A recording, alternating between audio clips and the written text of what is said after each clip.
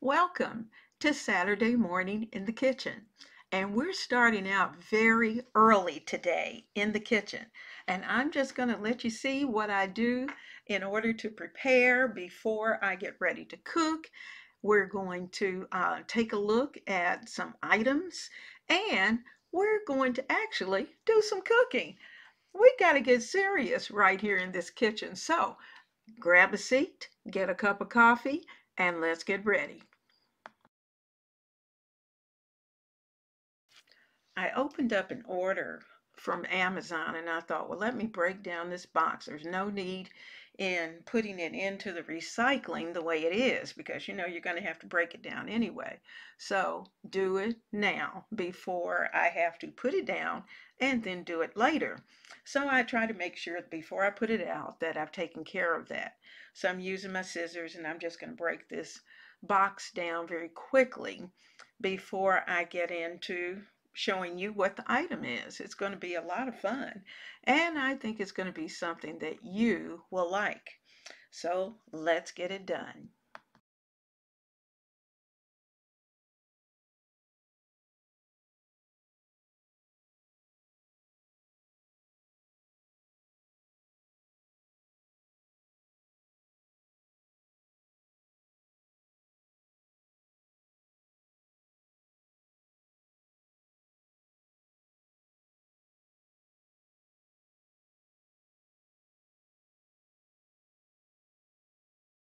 When you first get a new cast iron skillet or whatever it may be, you want to make sure that number one, you wash it well and you dry it well, and that then I like to put it on the stove, warm it up, and not too hot, of course. I don't want to warm it to smoking, but then I'll rub it down with some oil. And what really keeps your cast iron perfect is using it. You want to use it. You want to fry your bacon. You want to cook a roast, slow cook a roast. You want to be able to, of course, bake bread in it. And you want to be able to even simmer a stew in it. But the reality of it is that you want to make sure that you're using your cast iron skillets as often as possible.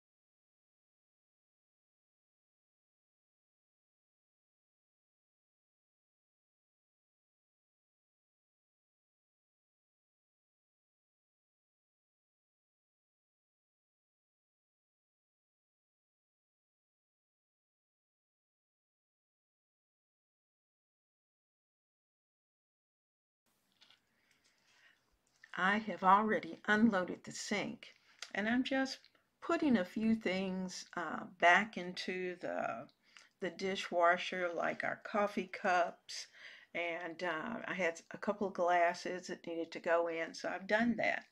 And I'd taken the clean dishes out of the dishwasher, but I hadn't quite put them back in, all of them back in.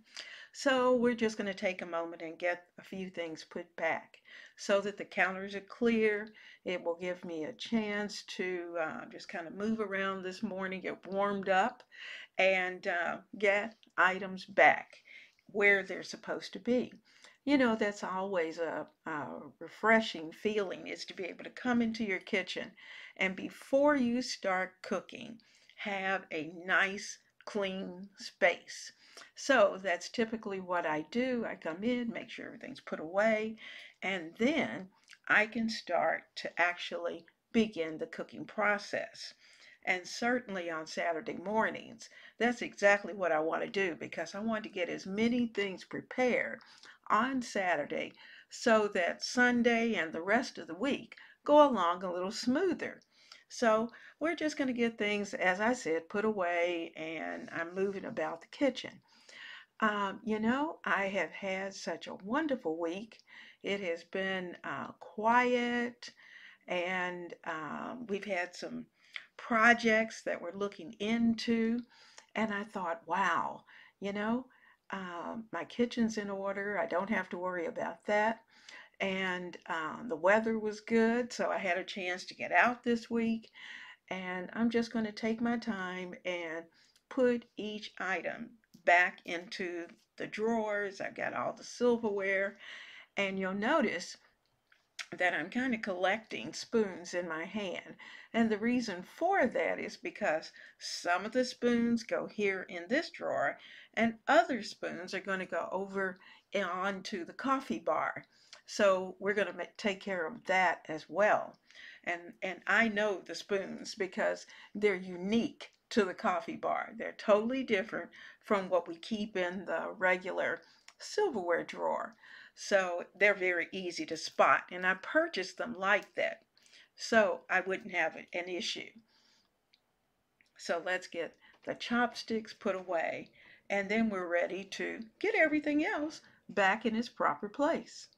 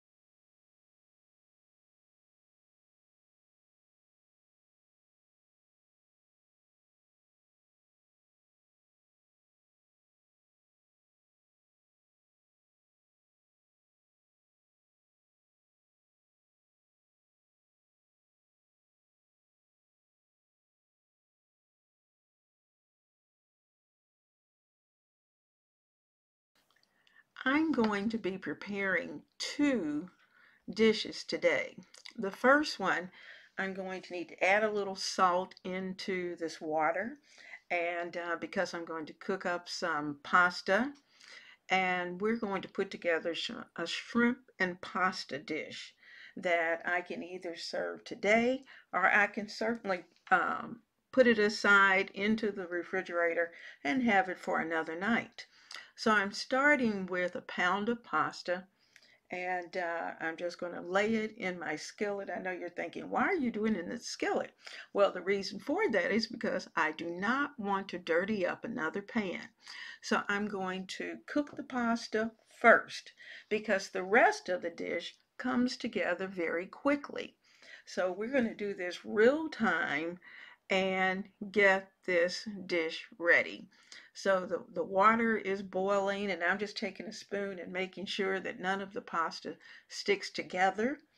And this should be just enough for the big guy and I to actually have 2 nights of shrimp and pasta. Now, not back to back, but I'll be able to fix one, prepare one night of dinner, skip a few nights, and then have the second night, or even next week, I could have this particular dinner. So we're going to let this bubble for about 5 to 6 minutes. And I'm actually going to undercook it because of the fact that we're going to put it into the shrimp mixture and let it simmer for a little while. So I'm in the process of taking everything out that I'm going to need. And once I've done that, then we'll be ready. The pasta should be ready.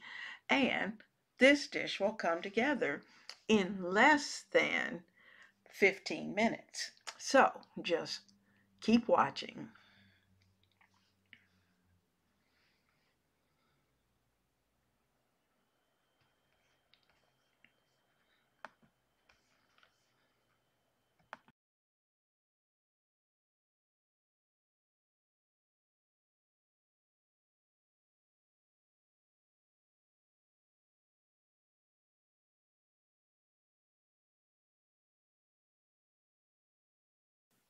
I'm taking the pasta over to the sink, and I'm going to pour off all of the liquid.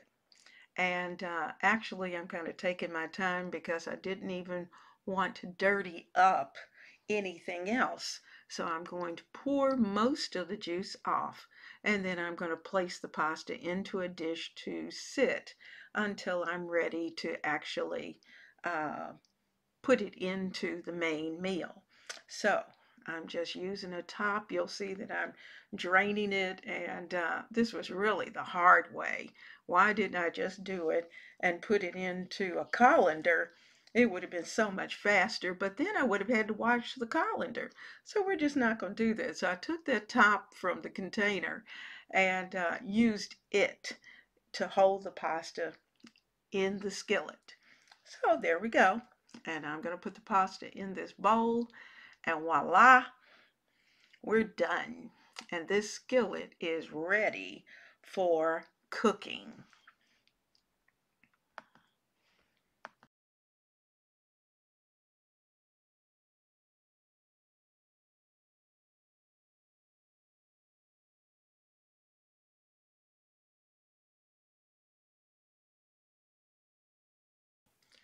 I'm placing olive oil into the skillet, and quite a bit, to be honest with you. And what I want to do is to get that olive oil up to temperature. And while it's getting up to temperature, we will add in some butter. So it's going to be olive oil and butter. I'm using half a stick of butter and about 2 to 3 tablespoons of olive oil. And that's an estimate of the olive oil. But I do want the two together. The olive oil will help keep the butter from browning, and I definitely don't want that. Now, I have already chopped up some onion, so we're going to get the onion into the skillet. I also have some celery, and all of that is already prepared. So there's all of the onion.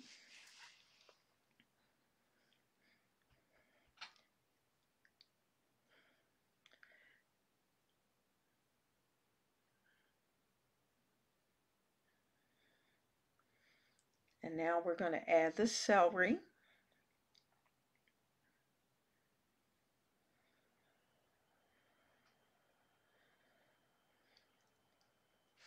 Now my butter is already salted. So for that reason, if I add any salt, then it will be just a pinch to start off with, because we don't want this to be too salty. I'm going to add in, as you can see, a nice heaping teaspoon of, actually two, of garlic. And that's because we like garlic. So if you don't like garlic, leave it out. If you like garlic, but maybe not as much, then of course you can use less. I'm going to add about a half teaspoon of black pepper into the mixture as well, because this is where we're going to do the seasoning. And you know, I'm being reasonable with the seasoning, especially with the pepper, because I can always add more. I've got a little bit of salt that I'm going to put into this because, you know, we're dealing with pasta, and we need to make sure that it has flavor. So that's the reason why I did add a little extra salt, just to make sure that we had really, really good flavor, and I didn't want it too salty. So I'm going to stir this up. You can see that those vegetables are simmering away. I want them to get nice and soft. And once they've gotten soft, you know who's going to be coming in. The shrimp are going to be coming in. And you know, these particular shrimp, I had to take the shells off, and they are delicious. So we're going to get the shrimp into the skillet. I thought about what I was doing, and that I would add just a touch of red pepper flakes, our pepperoncino. So just a little bit, because the big guy likes just a little bit of heat, but not an excessive amount. So it will have flavor, but it will not be hot, not in the least bit. Now, if you're sensitive to red pepper flakes, and obviously you won't put those in, that's an option that you can use. So this dish, as you can see, is going to come together very, very quickly. And but the size of the shrimp, when you see the size of the shrimp, you're going to go, wow, aren't they pretty? Because they really were. And so I'm using about a pound of fresh raw shrimp. And I'm going to turn that heat up just a little bit so that they can simmer. And I want them to cook. And when they turn just about as pink as I like them, then we will add in the pasta. We have certainly taken the time to just kind of get those shrimp nestled down into the onions and the celery and into the butter and olive oil mixture. But now we're going to go off the reservation just a bit, and I'm going to add in about 1.5 cups to 2 cups of wine. I had a leftover bottle of wine, and I thought, why not use it? It's just going to add even more flavor. So I'm adding wine in. Now, if you did not want the wine, you can certainly add chicken broth, or some people may add just water. But when I add liquids in, I want to be able to add more flavor. So I would suggest either use whatever wine that you have, preferably either white, some type of white wine, or even a rosé, but not a red wine, because we're dealing with seafood and shrimp.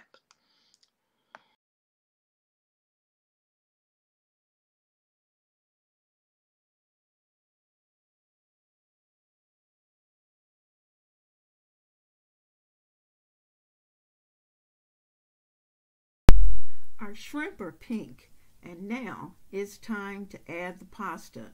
Now, as you look into the skillet, you're going to see a lot of liquid, but you know what? That liquid is going to go directly into the pasta and season the pasta with all of this goodness that's inside of our skillet. So we're going to take our time, get the pasta into the skillet, give it a nice stir, and let it simmer for just a few moments.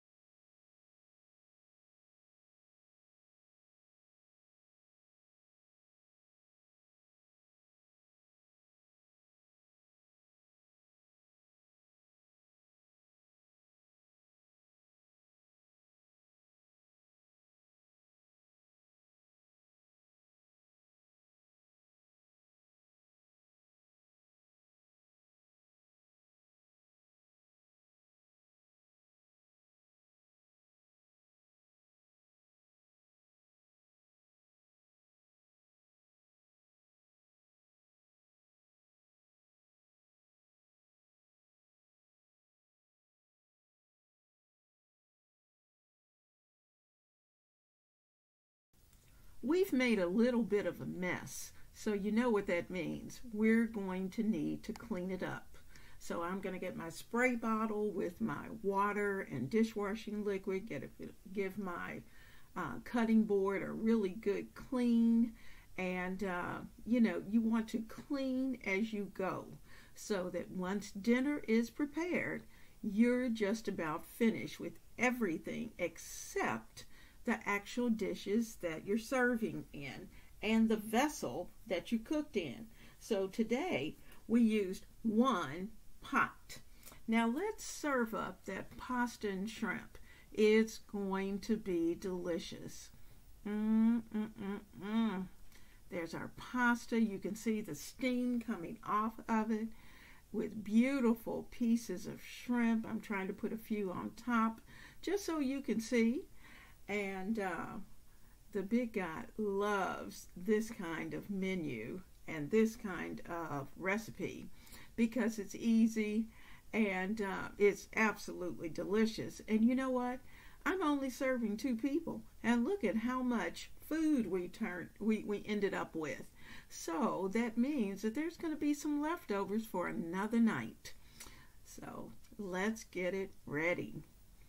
Yummy. It's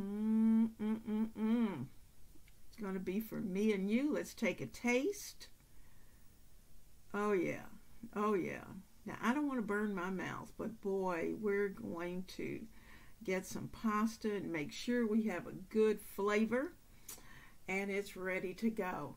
So I'm going to take my bowl and go in there and eat with the big guy.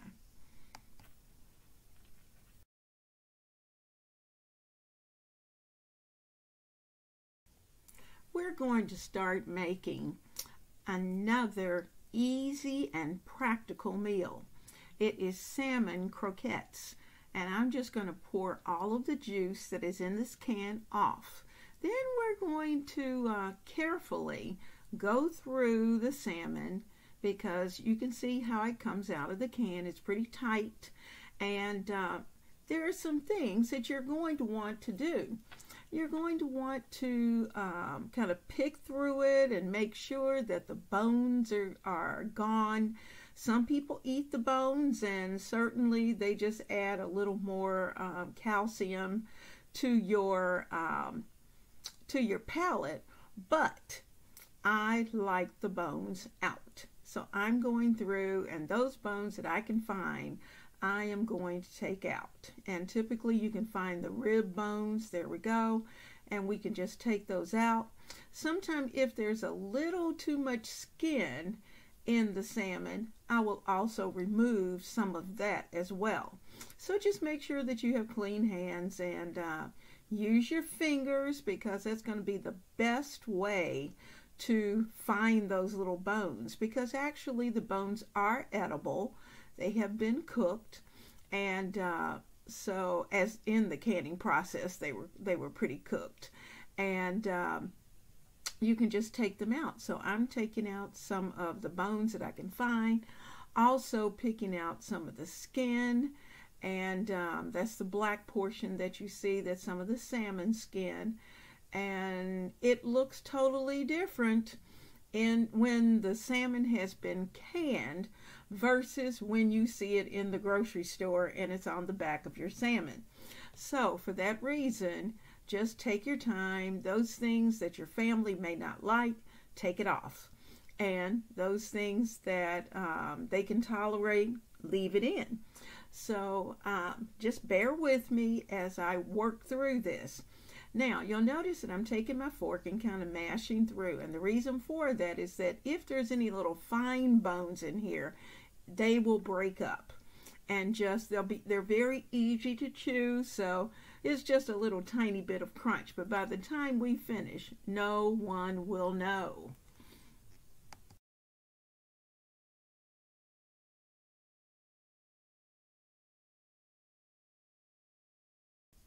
Salmon needs some seasoning. So that means that we are going to want to, I like to grate my green pepper as fine as I can, just because it makes it easier to chew. You don't want chunks of salmon, chunks of green pepper in your salmon. And I also like to do the same thing with the onions. Now the flavor is delicious, but you just don't want large pieces. So the large pieces that are going to be left, I'm going to use that in my tossed salad. And yes, our side portion is going to be a tossed salad with a little bit of that potato salad that we made a few days ago. And we're just going to be very careful while we're working with this mandolin, because I have slipped with this mandolin. And the thing about green peppers and onions, they're soft. So there is a device that I can use to put on the vegetables, but unfortunately it just doesn't work very well with green peppers.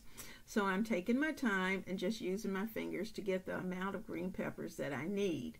And we won't need a lot, but you know, green peppers are very moist. So I'm going to have to deal with the moisture as well. So there's all of that portion of green pepper, just enough. This is 1 can, and I'm going to get a paper towel. And with that paper towel, I'm going to put the green peppers on the paper towel and drain some of the moisture off.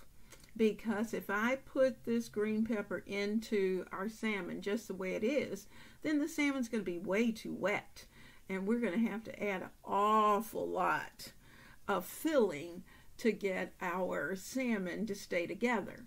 Now, so let's take a look. I'm just going to take all of that little green pepper and get a little dish and stick it in there, because off to the side, because we'll use that in the salad. Now, we're ready for the onion. We're not going to use all of the onion. We're going to use some of the onion. So I need to get the skin off.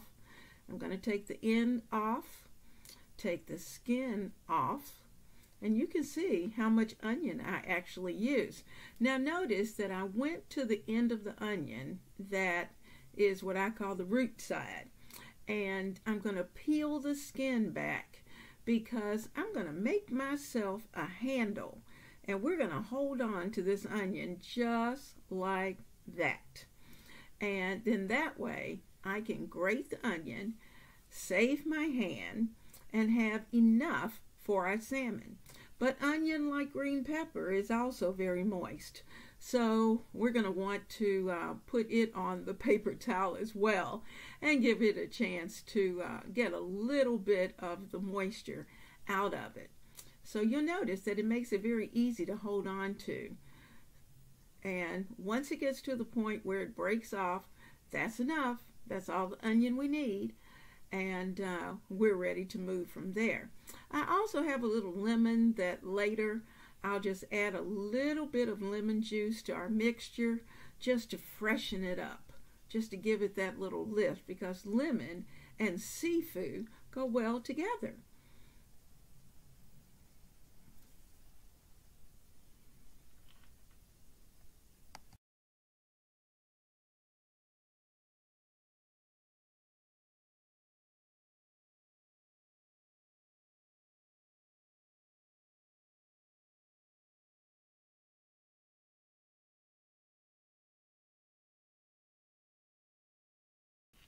Now I hope you noticed that I used a cutting board underneath of those green peppers and onions, and the reason for that was to have a quick and easy cleanup.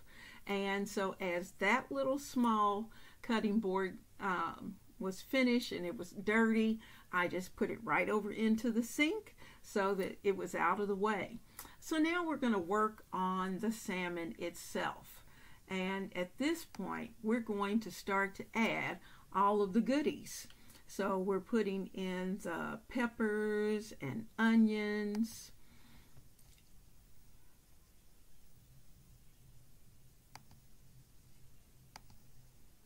And I'm taking all of it. See how wet that paper towel is?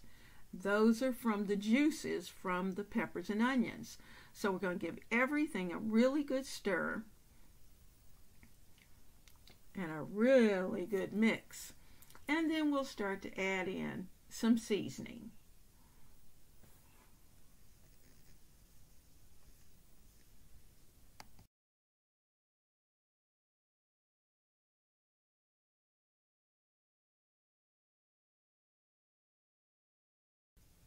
I've added 1 egg to our mixture, and I'm going to stir that up real well, because what that's going to do is that it's going to help to hold our salmon patties together. And you'll see that I'm just using the same spoon, same bowl, and I'm taking my hand. I'm determined I'm not going to use a lot of dishes. So we're going to work with what we've got and make these salmon patties happen. Now, what do you think about salmon patties? Do you like them? I bought quite a bit of salmon back during the end of the pandemic, because I was building my Four Corners pantry, and I hope you did that, where you put some things away so that some food items and things that you could use, so that if times got lean, you would have food sitting in your pantry. I hope you did that. Okay, so I've added in a sleeve of crackers, crushed, and I thought I had my camera on, but guess what? It wasn't. And I'm adding in some pepper and just a touch of our house seasoning, just to give it an additional bit of flavor. And that's going to add just a tiny bit of onion and garlic, little extra onion powder, garlic powder, some more pepper, and a little paprika is going to go in there as well. So we're going to mix this up, and it is going to be perfect.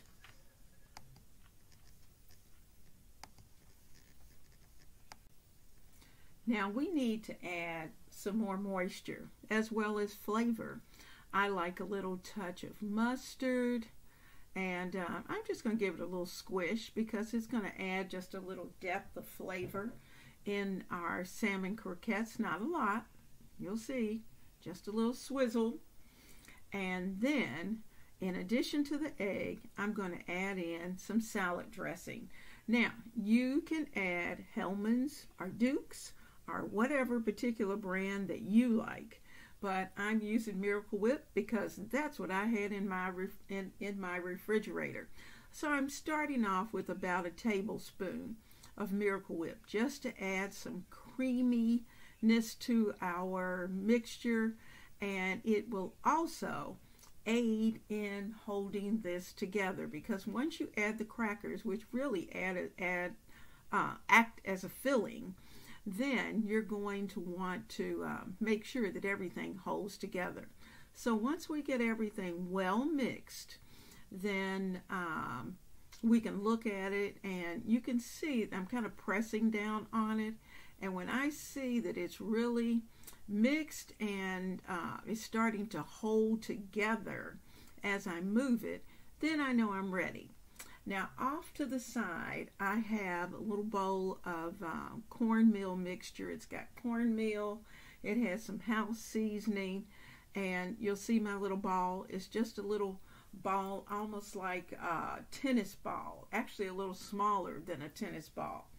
But I'm going to probably get about 6 or 7 patties at least out of this can.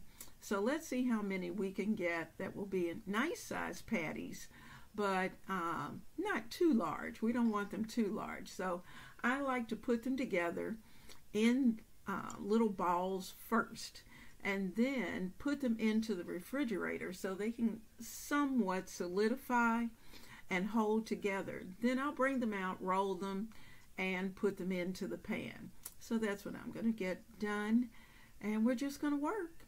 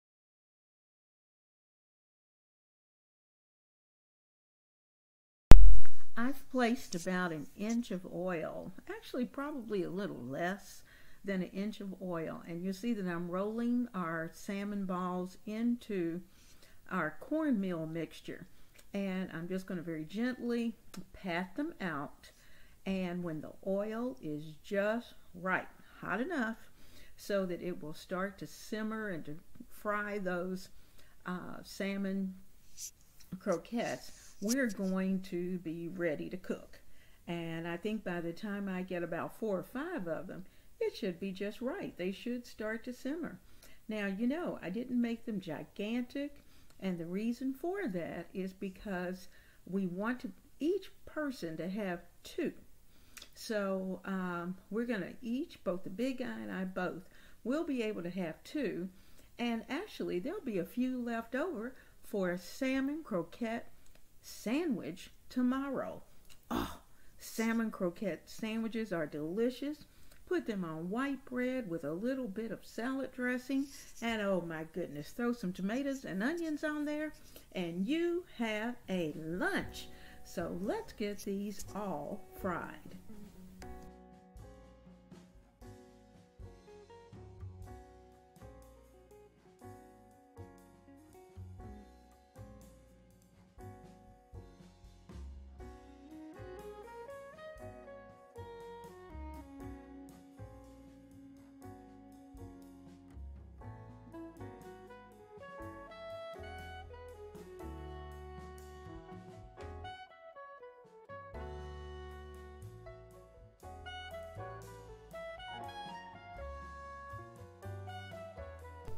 I am so glad that you came to join me right here in the kitchen.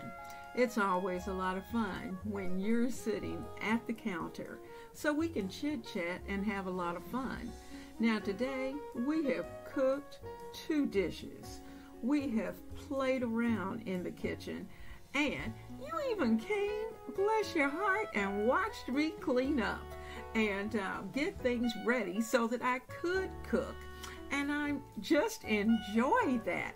So I'm hoping that you will have an absolutely wonderful Saturday and enjoy all of the good things in life. So I'll see you soon right here on Saturday in the kitchen of Ebony, Ivy, and Thyme. Blessings.